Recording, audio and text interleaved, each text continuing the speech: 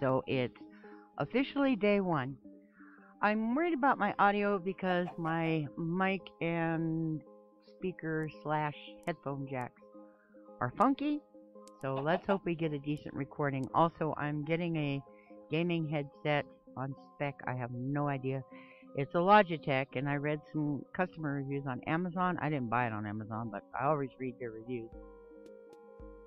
And some people who actually work in audio industries have bought this headset. It's not expensive, and they're very impressed with the quality of it. So that'll be coming in a few days, and hopefully the mic will be a bit better than this handheld thing that's so hard to use.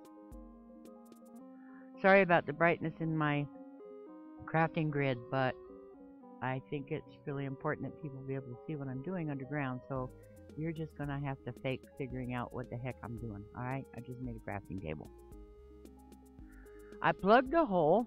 I went down about 3 blocks so I could hop. I built a crafting table so I could place it right underneath me, just hop up and put it down. Because, of course, the first thing I'm going to need is a pick. I'm going to be fumbling a little bit. This mouse is having some issues with, I guess it's used to being on a desk. It's my Logitech gaming mouse.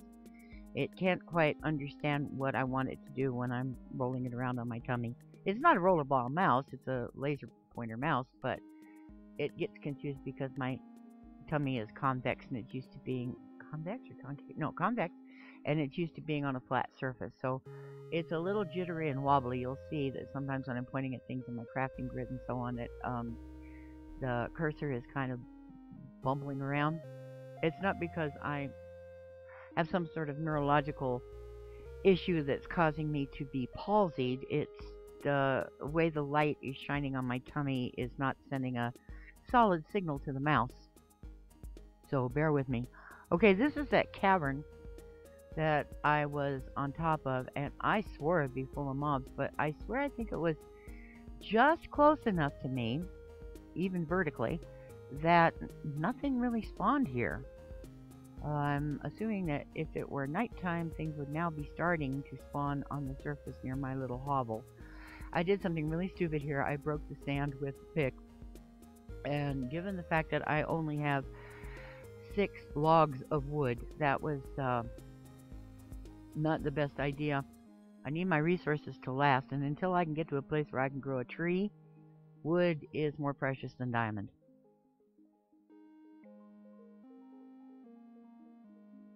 Also, to save on hunger, I wish, while I'd had the crafting table there, that I had gotten some cobble and gone ahead and built myself a few slabs so that I wouldn't have to hop.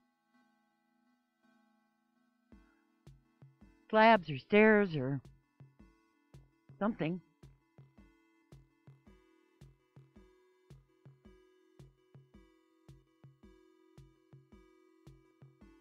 I apologize for the brightness of the crafting grid. It had to be that way, and I should have left my crafting table now. But see, I didn't know if any cooties were going to be coming at me or if I was going to have to make a run for it. I also didn't know if this was legal. Mining resources in the cavern on my way down.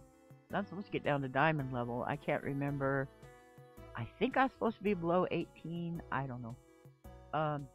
I'm a big one for looking behind gravel, people. You're just going to have to be patient. It wasn't worth it to me to make a shovel because saving on the wood, there's my hole, just making sure I knew where it was. So I had to hand beat the gravel.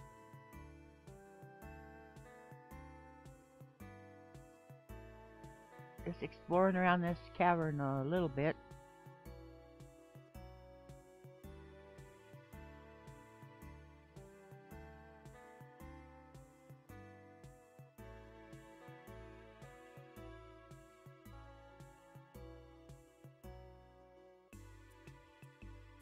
You can see how this could have been a mess.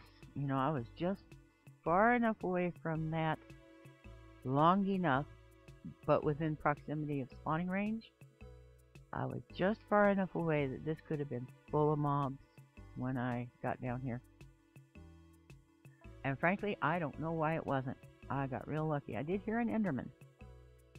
Left it alone. Didn't go looking for it, but it was somewhere not too far away. Looking behind gravel to see if there's any hidden resources. I suspect that gravel is just hiding the fact that there's, or yeah, obscuring the fact that there's another cavern above this one, or another cave actually. So, but I always look behind gravel if I have the luxury of being able to do so. Sometimes I'm in such a hurry or under so much duress or whatever that I don't have the luxury of looking. But you see, there is another cave up there, or another something up there. Another hole, anyway.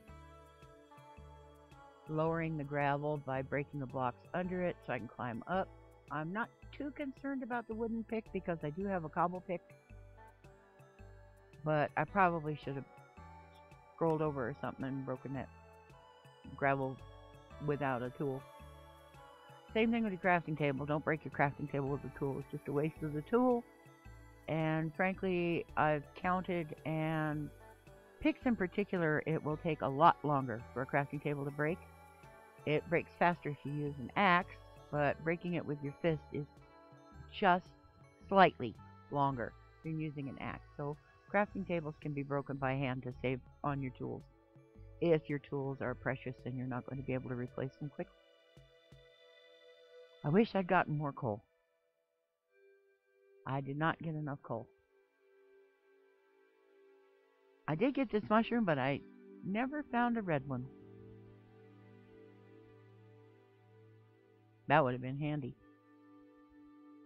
This wasn't going to be. There might have been a red mushroom right next door to me, and I'll never know. You know what I might do is, after I'm done with this series, I might go through here, either in spectator or creative mode. Probably creative mode, so I can place torches. And just look around the general area where I was and see what was around me that I never found. Yeah, I wish I'd gotten more coal. Now I'm adjusting the brightness of this video so that y'all can see. I just adjusted it back down because obviously I have torches. I wish I'd pick up those torches when I continued down the hole. I did not. I don't know why. I guess I thought I was rich or something, and you know, wood grows on trees. That was a joke, get it? Wood grows on trees.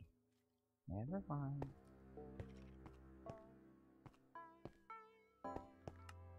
There's just not a whole lot of trees down here.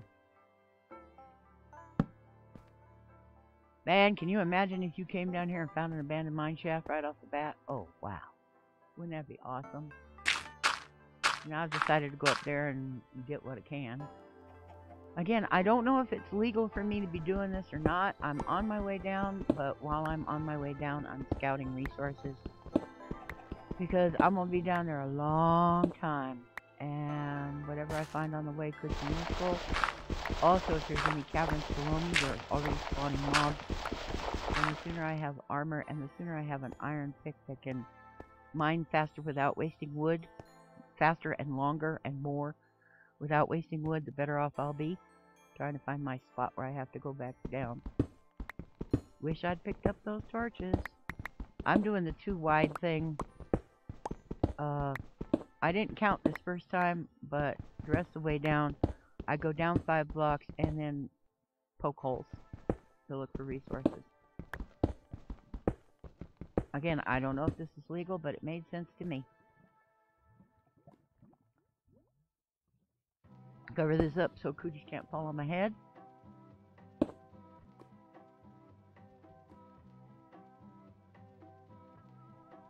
Sorry about the darkness. Had to be that way for a minute. And then just poke holes every 5 blocks down. Make poke holes 5 blocks out. That's as far as I can reach with my pick. If I see anything within 5 blocks, I'll get it. And if I ever have any too tall holes, because I like found coal or iron or whatever, I plug those up because cooties can spawn in them. So I plug them up so the cooties can't get me.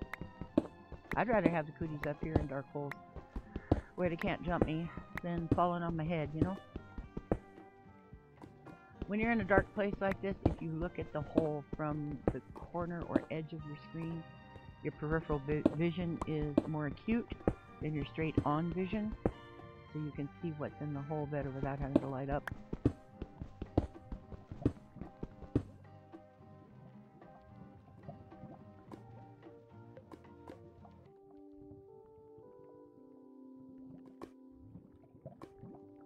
I won't need too many torches on the way down, but I'm going to give myself the luxury of a little bit of light. I'm saving my wooden pick either just in case for digging, but also for burning small amounts of something. For smelting.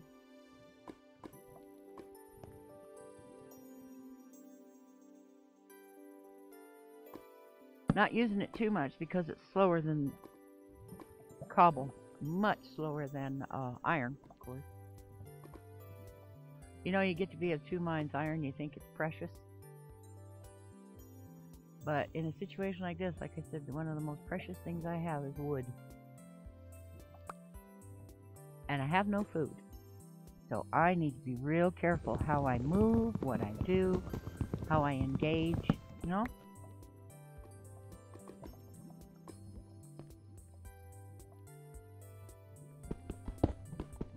If you stand right in between two blocks and alternate, some people go 3 blocks down and then scoot over 3 blocks down, etc.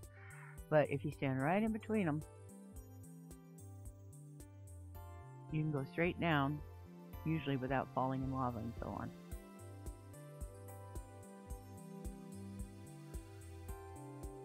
Start iron going and then worry about mining the rest of the iron to try to save time, but then I see that I don't have any more coal. All that is flint.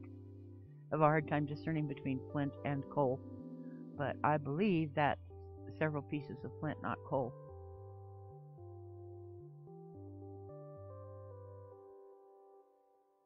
So I burned my wooden sword because it's not very important, and I burned my wooden pick. And then hope I find coal, because I'm not making charcoal. At least not until I can grow a good mess of trees and have a good surplus of wood. And there's no growing trees here. That's flint.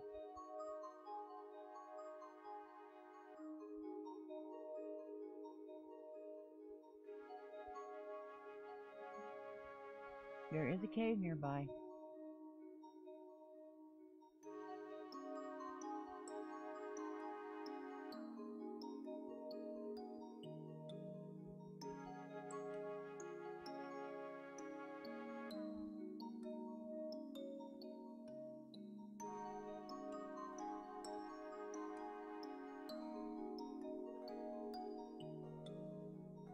So what I'm doing with this series is I'm just trying to practice some tactics I already know from watching ultra hardcore players and Minecraft bingo players. Again, my speed will increase as I get more practiced at it, but there's a lot of thinking involved in this. That's why you see so many pauses when I'm in my inventory and so on.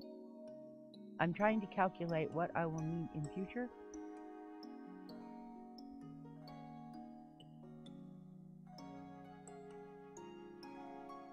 No cooties on my head. Spiders can spawn in a 1 block tall space, but it has to be 2 blocks wide. That's how big spiders are.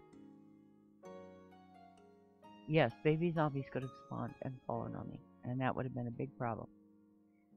However, I don't think my local difficulty is to the point yet where that would be a concern, and I'll be down low enough soon enough that it won't be a major issue, I'm hoping.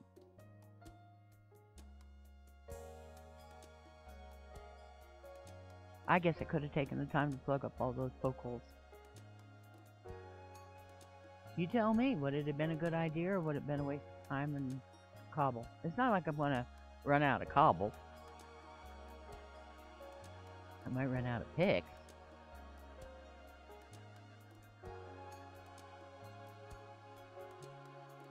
I looked up there and I thought, wow, it seems like I've gone a lot farther than that.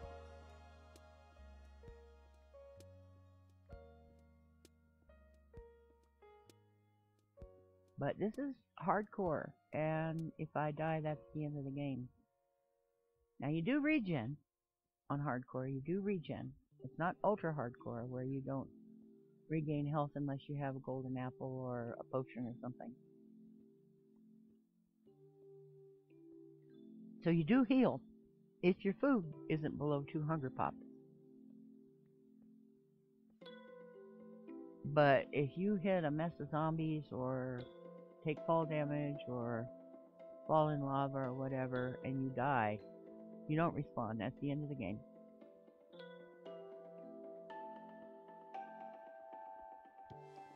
Which is one reason I'm choosing to play it this way. You know, for a very, very long time I played on easy and I played on peaceful. So that I could build and stuff, and I only turned mobs on when I needed mob drops, that kind of thing. Because it would trigger my post-traumatic stress disorder and the game would make me sick. So I've come a very long way since I started this channel, because now I'm playing on hardcore and I feel comfortable. It feels normal to me. It doesn't feel like a big threat.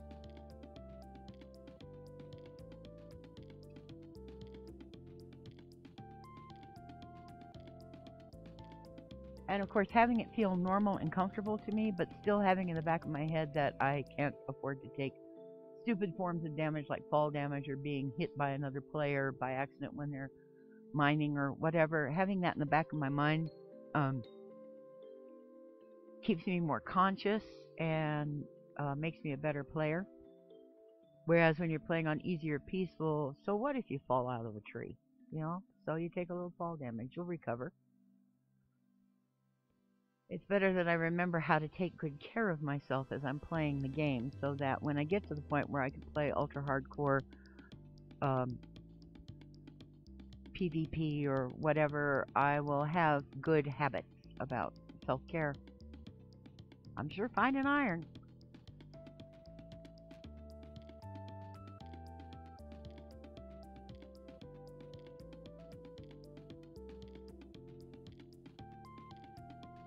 I think I still have the I don't have enough coal problem, don't I? Should have put a block in there so I didn't have to jump out of the hole. The item would have popped back out. There's coal. The item would have popped back out and I wouldn't have had to take any hopping damage or, you know, a loose full tummy because I hopped.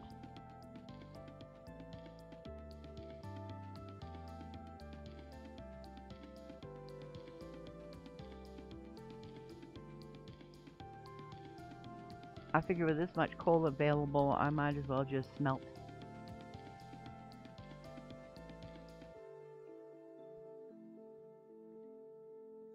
I think I'm at the right layer. I'm at 18. I don't know if that's too tall or not, but it's pretty far down there. If you repair 2 picks, according to the wiki, you get more durability. They last longer than each one of the picks separately. So you gain a little bit by combining them. So it was worth it to me to do that. I don't know how long that wood's going to last or if it will last.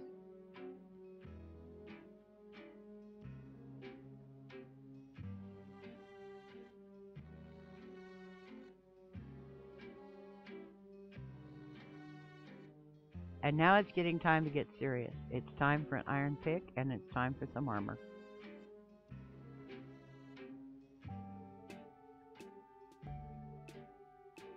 I'm going to be down here a long time. I don't know what's going to be around me. I don't know if there's a spawner. I don't know if there's an abandoned mine shaft that's absolutely crawling with cave spiders. I have no idea. I don't hear anything. I did up a little higher hear lava, but I don't, and I heard cave sounds, but I never actually broke through to a cave from where I am. So I'm down here now. I don't know what's going to happen, and it's time for me to get real serious. So it's best to be prepared. I have an iron sword, an iron pick, and I'm making an iron chest plate. Make the chest first, make the pants next, make the boots after that, and then finally make the hat. This may be my home, so I'm digging it out. I don't know. I'm going to go exploring later, but right now this may be home. It better not be. There's going to be a lot of digging if I got to plant a tree. So that's day 1 of the Minecraft Hardcore Underground Challenge. Thank you very much for watching. And remember, I'd hug you, but my arms don't bend. Bye.